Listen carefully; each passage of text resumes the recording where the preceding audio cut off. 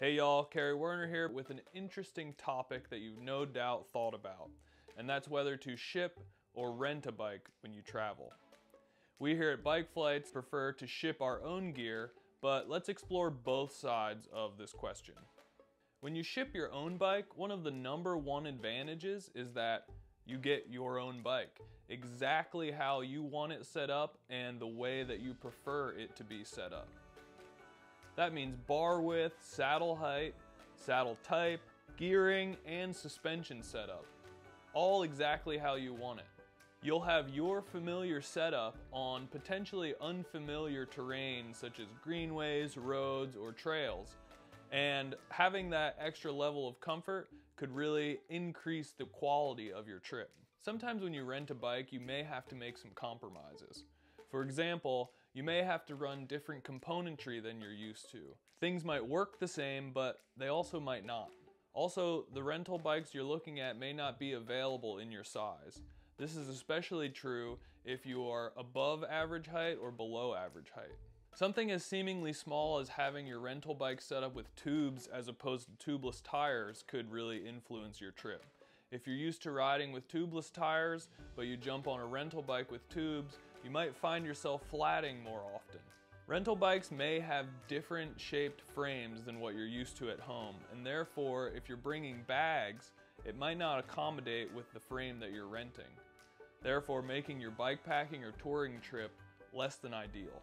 Rental bikes come in a variety of different conditions, some in great shape, some in not so great shape. We've experienced rental bikes to have frayed shifter cables, bald tires, loose brake calipers, and worn out drivetrains. On the other hand, we've rented bikes that are well maintained and in good shape. It's a bit of a mixed bag. Let's walk through a hypothetical trip. Once you know where you're going, the logistics planning begins. And the first thing you need to consider is which bike you want to bring. If you're looking to bring your e-bike with you, just know that you can ship your e-bike to anywhere in the contiguous United States. You cannot ship your e-bike to Hawaii, Alaska, or internationally at the time of this video. That means you could ship your e-bike without its battery just like a traditional bike, which opens up shipping to nearly 60 different countries and all over the United States. Next, you'll have to pack your bike. When you ship a bike, someone has to pack it before you ship it, and then it needs to be reassembled when you get to your destination. This also has to happen in reverse for your return trip. If you lack the time or expertise to pack or reassemble your bike, you can always hire local bike shops to do it for you. Bike shops can have a variety of different fees for packing or rebuilding a bike. Price can be influenced by time, which can be influenced by how much you have to disassemble your bike to get it in the box or case that you're using to ship. It typically takes us 45 minutes to 2 hours to pack a bike. If you rent a bike, you won't have to build it before riding or disassemble and pack it when you're done. Let's look at some key logistics differences between renting and shipping your bike. When you rent a bike, you won't have to borrow, buy, or rent a case to ship your bike in. However, you may have to look into larger rideshare options or potentially rent a larger vehicle to be able to transport your rental bike to and from the destination you're riding. Fortunately, if you ship your bike to your destination, you can ship directly to a friend's house, Airbnb, or hotel. If you ride from this destination, you may not have to hire or rent a vehicle at all. Just make sure somebody is available at the delivery location to sign for your package if it's valued for more than $500. It may be a good idea to think about how long you may be without your bike. For example, when you rent a bike, you get to ride your bike up to the day you leave and immediately when you get home. You just can't ride your bike on the trip. When you ship a bike, you get to ride your bike for the length of your trip.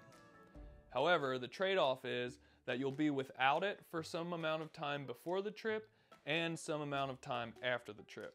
That depends on your shipping speed, which usually ranges between 1 and 5 business days. When you book with Bikeflights, our website will automatically calculate estimated shipping time.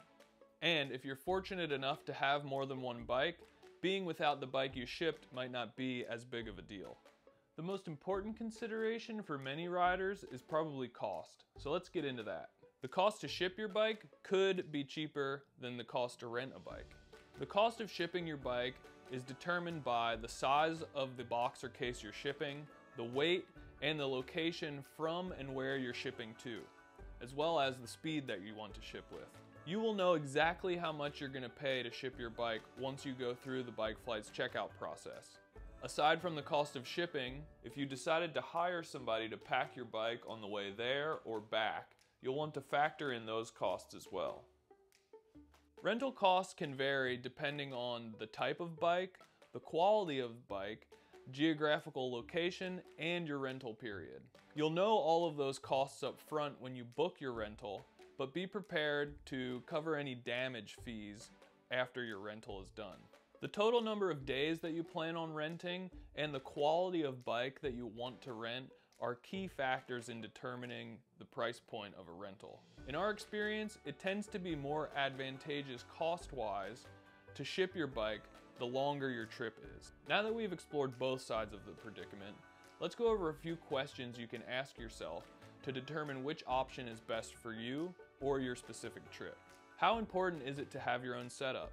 What kind or condition of bike do you want to rent? What are your riding goals on this trip? How long is your trip? Are you able to pack and assemble your own bike? Do your plans allow for easy bike transport or pickup? Do you have a bike case or can you borrow one? By asking yourself these questions and using the examples and considerations mentioned throughout this video, I think you can come to a solution quite easily. Give this video a like, and for more helpful packing and shipping related videos, subscribe to the Bikeflights YouTube channel. Thanks for watching.